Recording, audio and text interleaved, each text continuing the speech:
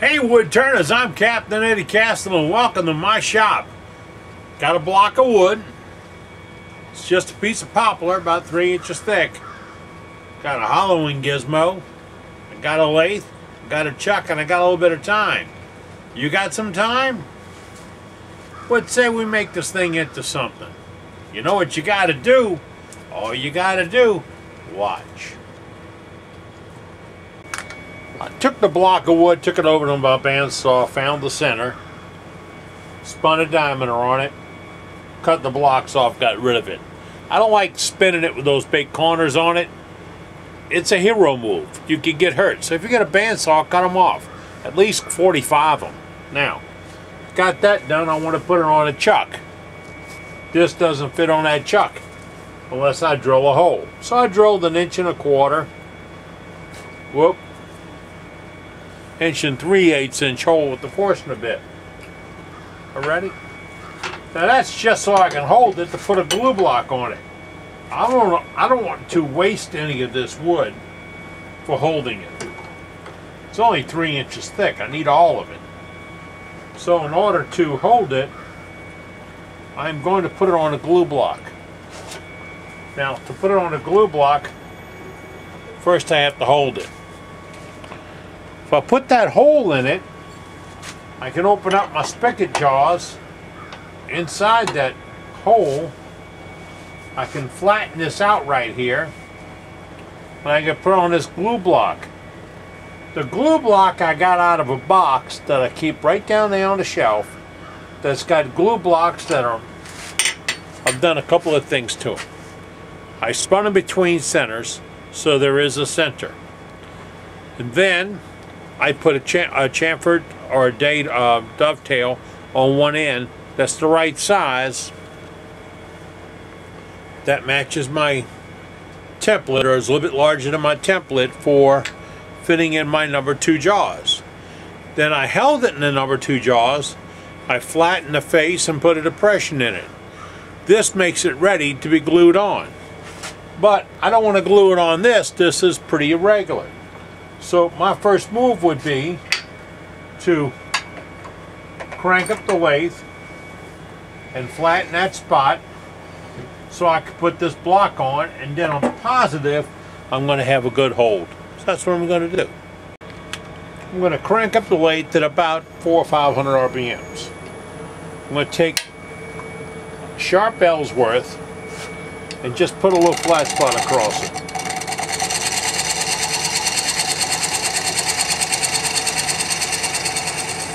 See how crooked it was?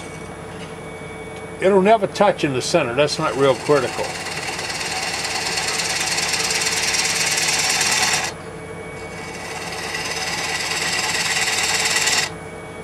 And it's got to be good and flat. So I want to take a scraper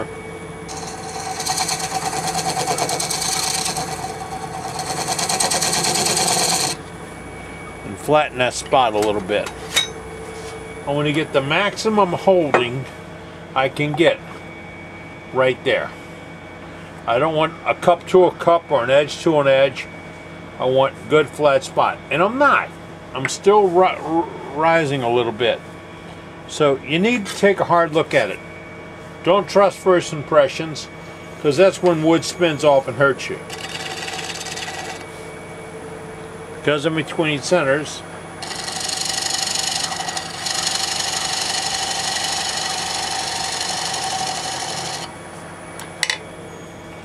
brought up the speed a little bit so I can get a clean cut. Now that's better. I feel better with that one. I see that's a good flat finish. Fit.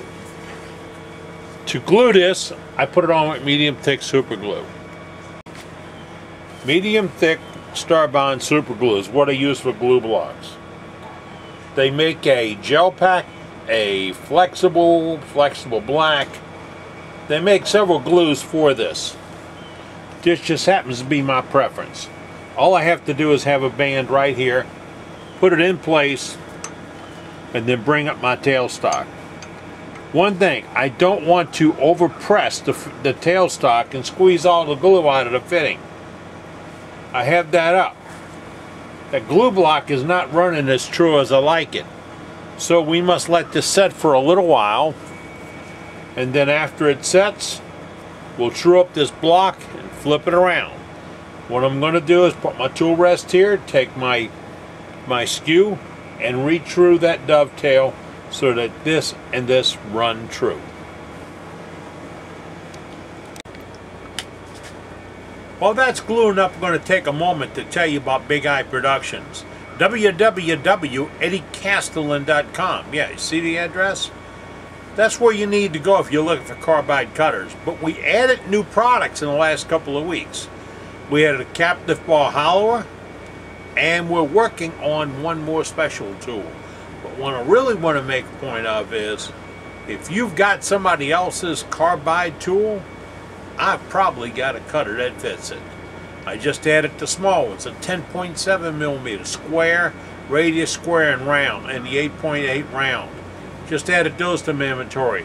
And I've got squares, I've got radius squares, I've got triangles, 12 millimeter, 16 millimeter, 18 millimeter rounds. And I've got these little bitty diamonds, or triangles, made for the ornamental lace. All that at your source for carbide tools. Again, www.eddiecastellan.com. And remember, if you ever have a problem or question, you need to have a little more details, all you got to do is call me. Here's the number. There you go. You can call me. Glue's setting up. It's almost time to get back there. Before we turn this around, I have a basic idea of what I want. I want to bring the top edge down a little bit on a piece and bring the bottom edge way up. So I need to remove a whole lot of this bottom, and I can do it now while it's easy and I'm on my, what I call my positive side of turning. I'm over here where I've got better control over it, and I am holding on not with a glue block, but with a really good chuck and that spigot jaw.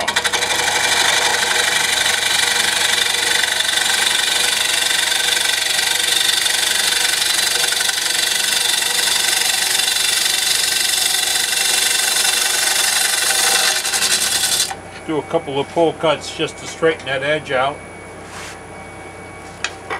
I'm going to come up and clean up the side here so I'm not fighting getting a start every time. Otherwise, every time I go to push in, I'm going to have a little problem with it bouncing. So right now, I'm going to go across this edge.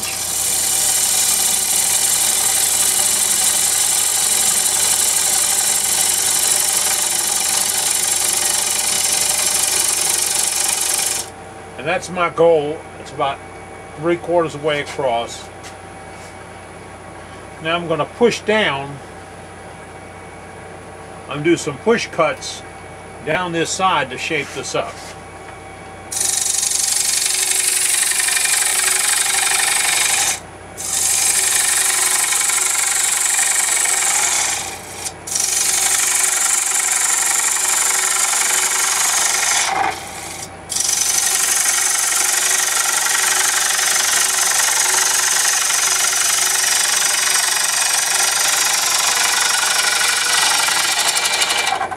Keep in mind that every single cut is a practice cut.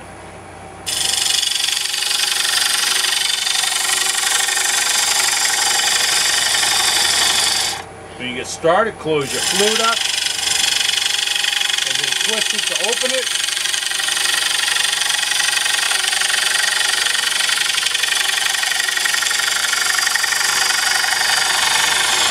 Always ride that bevel.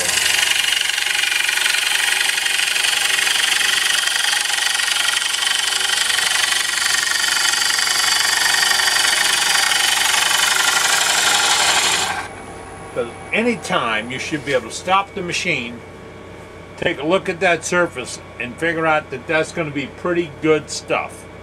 I'm not. I'm a little bit aggressive. I got a few tears here and a few tears here.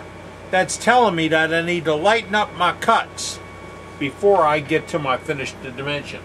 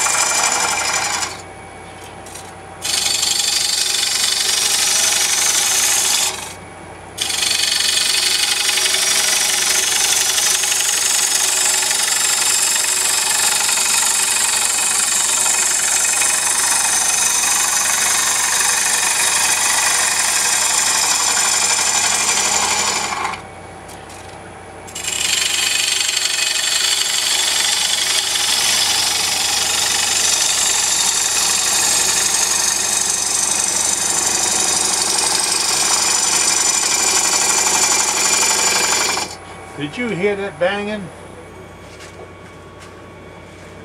I was beating the bevel right through here. I wasn't cutting enough edge. You get to a point where the curves look right and you've got it kind of knocked down, you wanted to. It's time to flip it around. Remember, you've got a true, very true glue block right here. It should flip around very cleanly and you won't have any registration problem. As I put on my number 2 jaws, my profile jaws, I'm tightening down the set screw. Because there's a good chance that something happening real soon will cause me to put this bowl in reverse. Sanding, cutting, finishing, hollowing, some part of the operation. So plan on it now, and I'm going to put the set screws in. The true beauty of this whole rig, I had a center from the Forstner bit. That's in the center. Okay, I let it find the center. That pushed it into the chuck, and now I tighten the chuck. So I am absolutely positively centered up again. And I don't want this thing to move.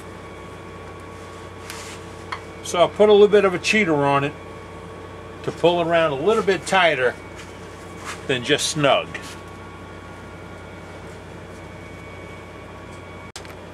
My cheater is about a 10-inch piece of pipe. It's actually one of my handles. And my daddy always told me the reason I got 3 holes in chucks is to tighten all 3 holes. Well, these have 2 holes, so I tighten both holes just to make sure it's up and snug. I don't want something to vibrate loose or come loose and cause this piece to wobble around. If it wobbles around, I think it'll come off the glue block. If it comes off the glue block, I'm pretty sure it's going to take its vengeance out for cutting it up right in the side of my head. So I don't want it to come off the glue block. We're now running. We are absolutely positively true. This is so sweet. Brings the speed up and start shaping up this side. And I start with taking the face off.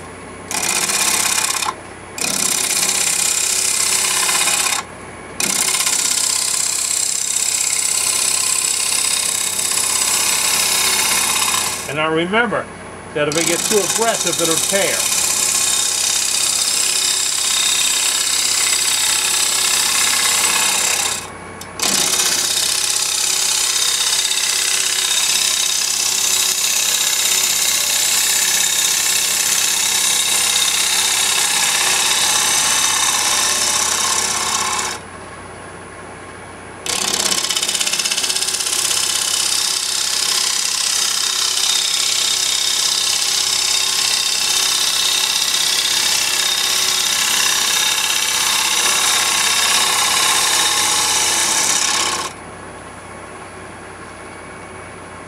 I want to say something about this cut.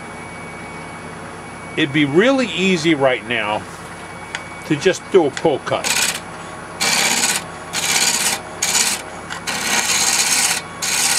Okay, now, the problem with the pull cut, it's not true, it's not right, it's not flat. And it can tear the wood up a little bit. The push cut, coming off this corner, I start with a flute straight up and down. I get a little bit of a bite, then I open the flute, and I follow it.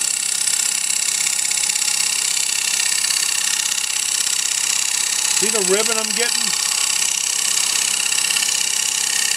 That's the first indication that I'm getting a good cut. I'm riding the bevel.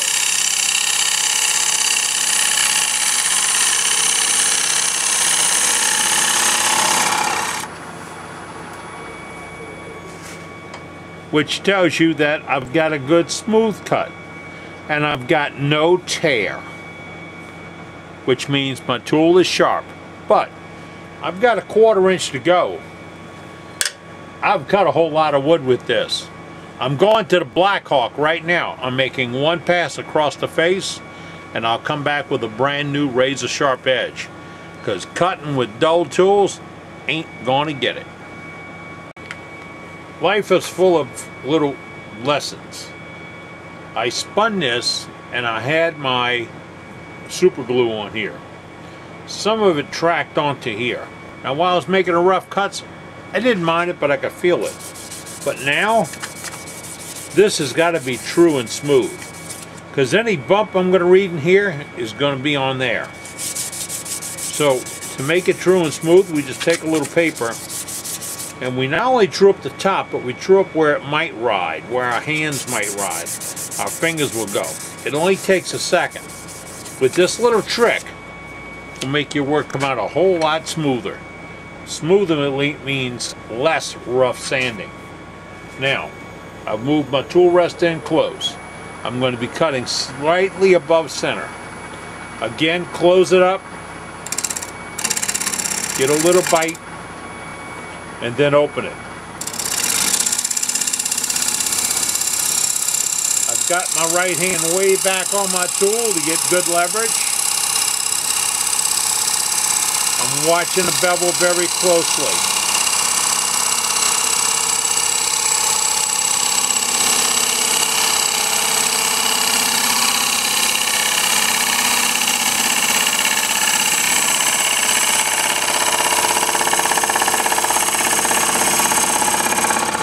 Almost there.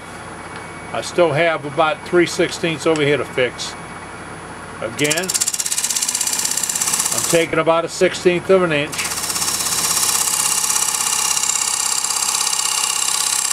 Actually, all my energy is going straight down this tool to push it to slide.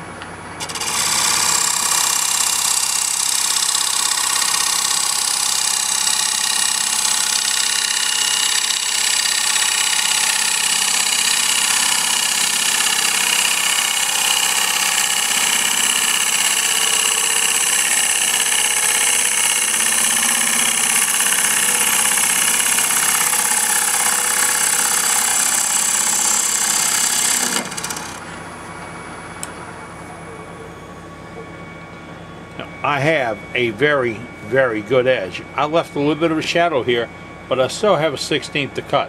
When I stopped, I left a mark there. You can't see it because of light. I added a new light recently. Now you see the little mark out there? All right. But one more cut and we're done. Again, close bevel. Twist. Stay on it.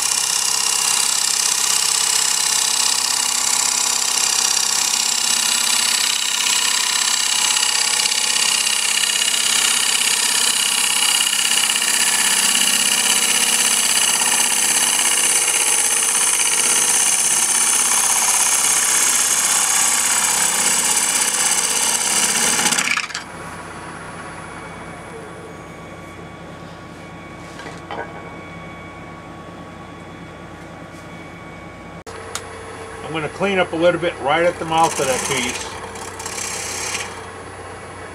But this piece is now ready to be hollowed. And because I don't want it to be a 45-minute video, we're going to stop at this point and tell you that if it was a basic shape, we would be ready to stain and scrape and sand and stain. We're going to scrape it out. We're going to stain it and all, but that's going to be after we hollow it. So, tell you what, join me again while we're making shavings, and I will show you how to hollow this using a gizmo. Really, a gizmo. Yeah, the Gizmo Hollower from JT Tools.